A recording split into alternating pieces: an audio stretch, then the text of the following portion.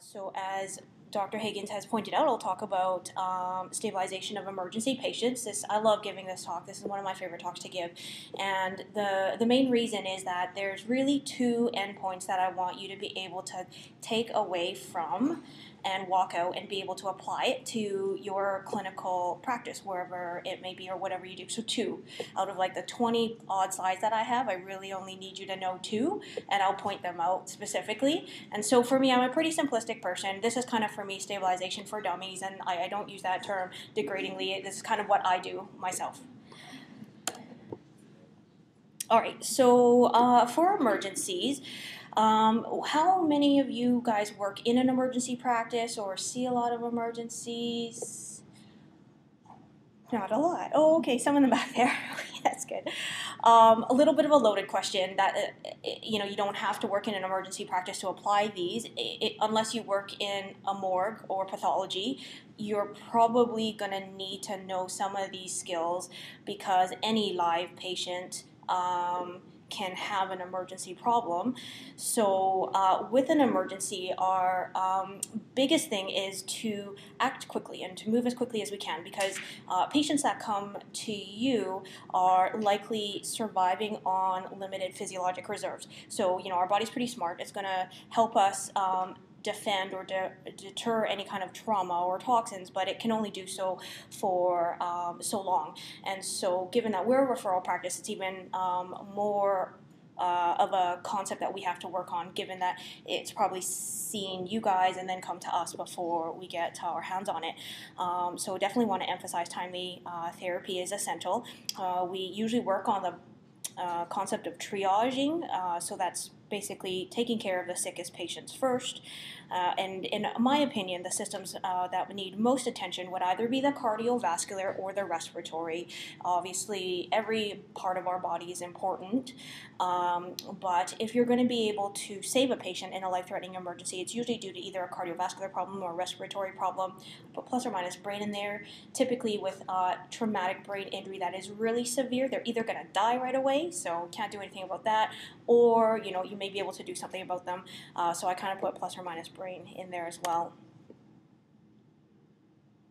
Realistic outcomes is something to hang on to, because I think in the process of talking about stabilizing or saving patients that are emergent, it can be a demoralizing process if you're not used to seeing animals pass, or we certainly have a lot of emotions behind them. So if you have an animal that has a good expected long-term outcome, then those animals should really be worked on as hard as possible to get them back. And those include trauma, drug overdoses, anesthetic complications, so a lot of the ones that you might see in private practice. So things with like spays and neuters, even though as common as they all involve anesthetics, toxins, and then environmental emergencies. Not so much in Vancouver because we're quite temperate, but heat stroke, hypothermia, and snake bites. I put this on there specifically, and not because I think any patient deserves any less care, but and I've got a Chihuahua, so I'm going to use an example, like an 18-year-old Chihuahua with renal failure, congestive heart failure, and 3 cancers. You're not likely going to save them if they got hit by a car on top of that. So the key importance, this is not one of the slides that you need to focus on, but one that kind of lets me calm down a little bit, is that when you're stabilizing a patient, this is pretty much what your actions and your demeanor have to be, because I think if either your lead technician or your veterinarian is kind of flying around, throwing needles around and shouting, then everyone's kind of like that. So I think the most important thing in any emergency is actually to have everyone as calm as possible. I don't practice yoga, but I probably should. But I say that with saying that I have known some people who do a lot of yoga religiously, and they're probably the most excitable people I've also seen. The emergency team is potentially made up of at least 3 people if you have the luxury to do so. We in most cases at CanWest do have the luxury to do that. You may not if you work in a smaller practice. The emergency team should be made up of a team leader who is the most experienced and can be a calm and quick thinker. I can tell you in my training, that's not always the veterinarian. When I started in my residency, I was pretty new grad, and I worked with technicians who had like 30 plus years of experience working in like exactly the setting, emergency ICU, and I can tell you I did what they told me to do, and that's how I learned it. So I think if you've been in emergency practice or you're an experienced technician and you're working with a new veterinary grad, feel free to step up and give your opinion, because yes, ultimately it's up to the doctor's decisions, but they're probably, especially if they're a new grad, they're probably way more freaked out than you guys would be if you've seen it a lot more. I'd say if you had, again, the ability to have 3 or more people, you want to recognize and utilize each team member's strengths. And so as an example, if you have a team member who really is meticulous with recording, then have them record everything that was given, what time it was given. If you have someone who can intubate anything, you obviously get them to do it as opposed to a doctor to do that. So just kind of know who's around you and let them do what they're best at. And always to have emergency equipment readily accessible. So for most clinics, that means having an emergency kit, usually in a nice carrying toolbox or something like that, is acceptable.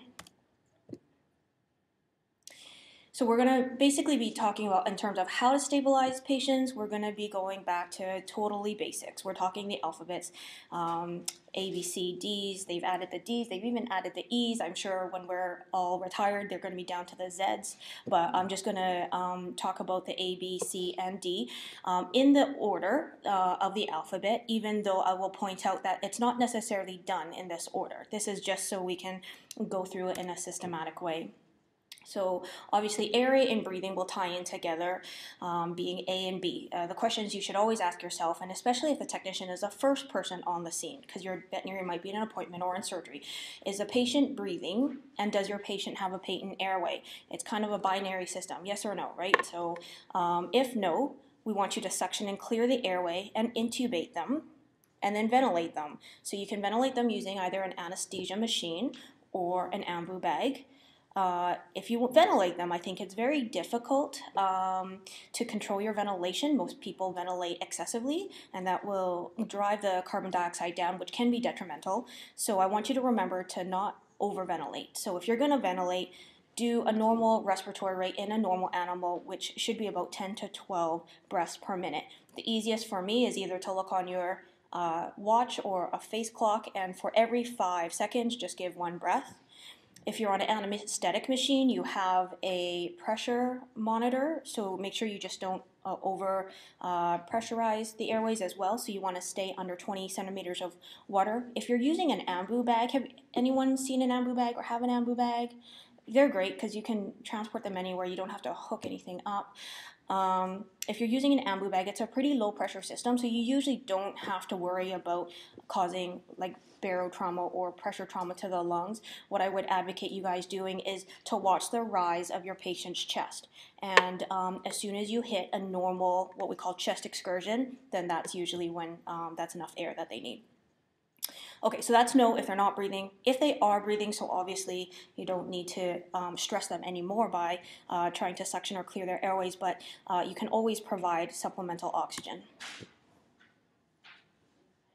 Still on lines of airway and breathing, is your patient working too hard to breathe? Because I think those of us that work in emergency and critical care, it's great that the patient is breathing, but it's hard to watch a patient breathe with a lot of effort, because you're always thinking, oh my gosh, I think this patient's gonna lose it soon.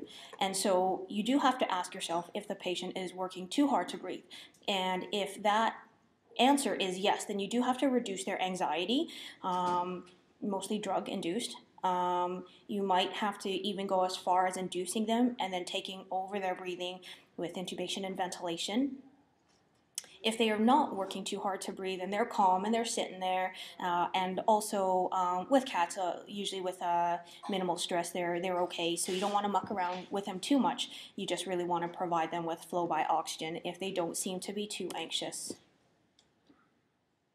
So going to some common causes of dyspnea or difficulty breathing, think about all the areas of the lungs and the airway, we'll say, that can have a problem. So with pulmonary diseases, that can be contusion, so very common, hit by cars, so you get blood into your lungs.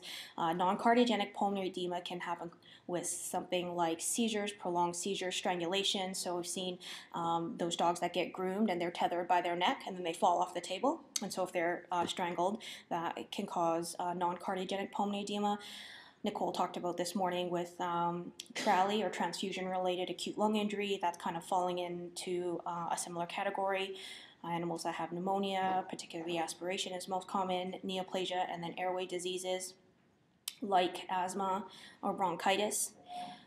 Besides the lungs, you've got the pleural space in the chest, so you want to make sure that the pleural space isn't the problem. The pleural space can be filled with air called pneumothorax, or fluid, and then the fluid can be composed of anything from blood, pus, chyle, transudates. Transudates usually from congestive heart failure or low albumin. And then DH stands for diaphragmatic hernia. So again, more trauma related and causing organs or omentum or anything like that to be herniated into the chest, restricting breathing. If we look outside the chest, then you do have the upper airways, and we do have, I think, more so here than anywhere else I've practiced, a lot of brachycephalic animals. And so brachycephalic syndrome is something that we do see commonly, and these animals can have some respiratory distress, especially on hot, humid days. Tracheal collapse is common in smaller dogs, foreign bodies. I've seen potatoes stuck in the back of throats and stuff like that, causing airway disease, upper airway disease. And then for larger, older breed dogs, think about laryngeal paralysis or collapse.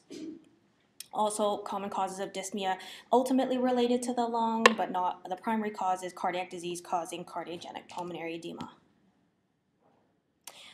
So now going into C, circulation, the question you should be asking is the heart beating effectively? And how do you determine that? You've got to either listen to the heart yourself, palpate for pulses, or probably the quickest things to do, and then to get an ECG tracing if you can do so quickly. I don't think a lot of general practices, I should take that back, I think they're coming around more commonly now, but it may be used in surgery and somewhere not readily accessible. If the heart is not beating effectively, then you should start CPR, which we're going into. This is the one area where one person, if you only had yourself, and you determine that the animal has arrested, then this is the one thing that one person can do. And so I would absolutely advocate that if you do find an animal has arrested, to call for help so someone can join you shortly. But instead of waiting for the help, you can always start chest compressions first. And certainly on the human side, very recently, just this year, the European Resuscitation Council, which is basically in the human scenario, is the be-all and end-all of how we do CPR and what you guys get taught at St. John's Ambulance. They have, in 2010, released new recommendations and guidelines, and they say by far the best thing for patients who have arrested, this is humans of course, but we're going to apply this to veterinary patients as well, is that if you can do continuous, uninterrupted, or minimally interrupted compressions, that's going to give your patients the best outcome. So I would absolutely advocate starting with C, and so that's why it's great to remember A, B, C, but actually C is probably the most important.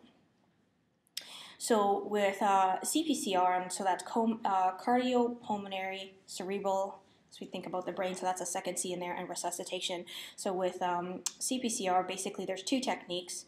The first one is called the thoracic pump technique, the one that we're probably more inclined and commonly known with. It's for larger animals, so any animals greater than 10 kilograms.